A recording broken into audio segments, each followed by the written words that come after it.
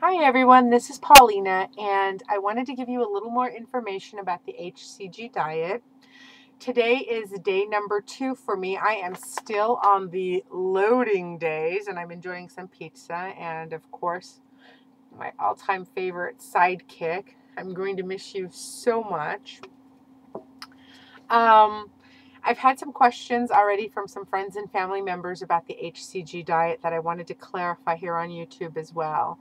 And actually, before I continue, I wanted to let you know this tacky sheet behind me is up because there is a bookcase behind me and my webcam is trying to focus in and out on the books as opposed to me. And so in order to keep me from being so fuzzy on the camera, I've had to hang up a sheet behind me. So, and of course I was too lazy to iron it. So in case you're wondering.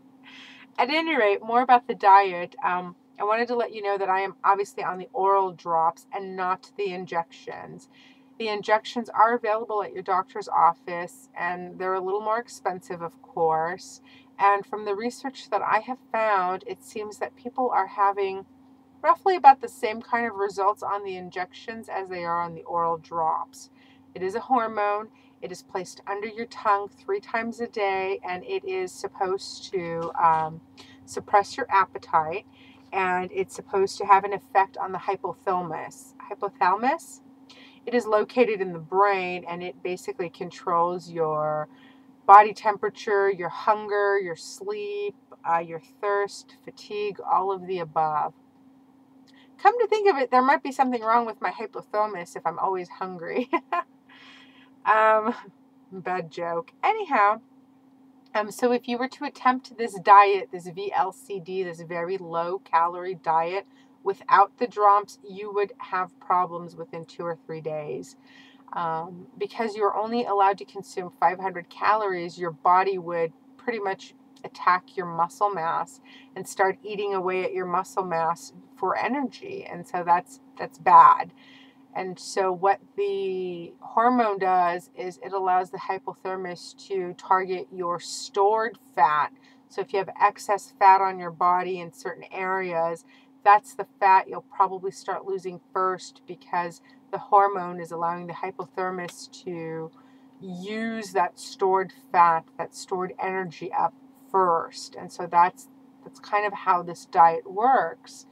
And it's not long term, it's just short term to get rid of that excess fat and then help you maintain that weight that you reach after you've stabilized your weight. There are 3 phases of this diet. There is phase 1, which is the loading phase. And that is for 2 days. You pretty much gorge. And this phase is actually crucial because your body is taking in so much fat, it really doesn't know what to do. And so it's kind of a shocker for the system when you suddenly go on that very low calorie, and it causes rapid weight loss. And that is why people have the most weight loss in the first week while your body is adjusting and releasing the fat.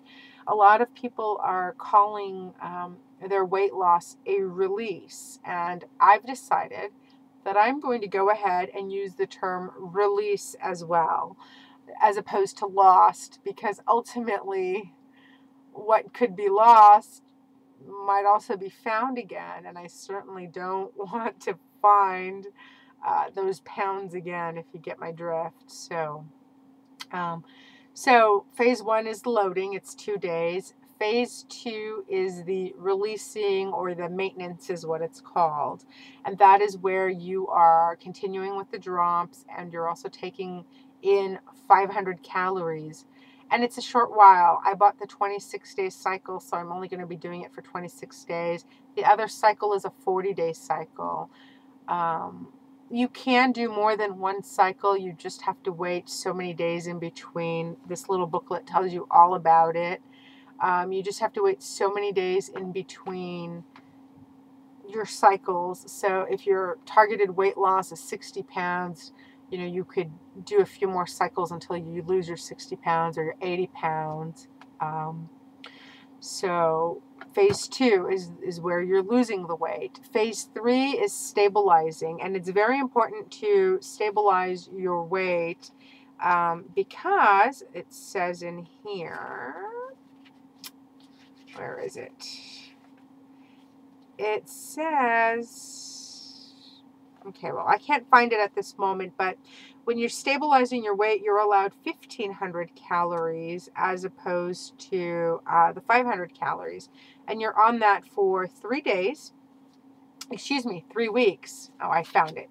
It says it takes about 3 weeks for the body to stabilize to your new weight. So this is phase 3. During this maintenance phase, you are training your body to remain at its new weight consistently in preparation for adding starches back into your diet. Calories should be a maximum of 1,500 a day. You will typically eat breakfast, lunch, dinner, and 2 to 3 snacks throughout the day. And then it says, during this period, you must realize that sugars and carbohydrates are by far the most dangerous. No breads, potatoes, rice, pasta, sweets, etc. Eat healthy meals of meat, fruit, vegetables, and adding good fats like olive oil, nuts, dairy, eggs, and avocados. So, so that's kind of your third phase. Your third phase is over 3 weeks, and then you just eat a healthy lifestyle after that. And if you want to do another cycle, you can. And so, what else? I think that was it. So I wanted to talk about the phases and the dangers of trying this diet without the drops. You can't. You shouldn't. It would be crazy.